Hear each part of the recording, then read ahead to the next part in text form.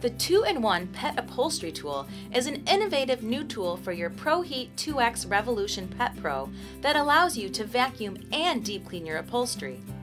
To use your upholstery tool, start by attaching the hose to the foot of your carpet cleaner. Make sure the colored release clip is facing out, away from the machine. Once the hose is attached to the machine, attach your pet tool to the end of the hose. Press the power button to turn your machine on. Select Dry Mode to pick up any debris and pet hair. The dry suction area is at the lower part of the tool, near the dry cup. Use a raking motion to clean. The rubber nubs will help attract hair to the suction channel. The hair is collected in a separate dry cup.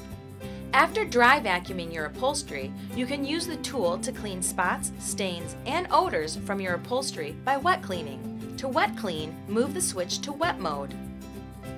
Then, with the cleaning nozzle in contact with the upholstery, press the spray trigger and pull the tool toward you.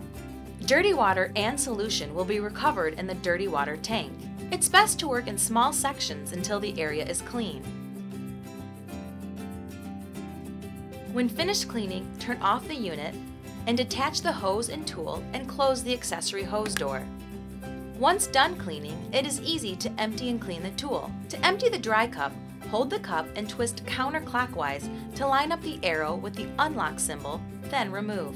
Empty pet hair and debris into a wastebasket. Remove any hair wrapped around the filter before replacing the dry cup. To reattach the cup, line up the cup to the tool indents and rotate clockwise until the arrow is lined up with the locked icon. To clean the pet tool nozzle, pull the nozzle tab away from the tool. Rinse nozzle under running water. Once clean, reattach the nozzle cover to the tool by lining up the nozzle edge and snapping into place.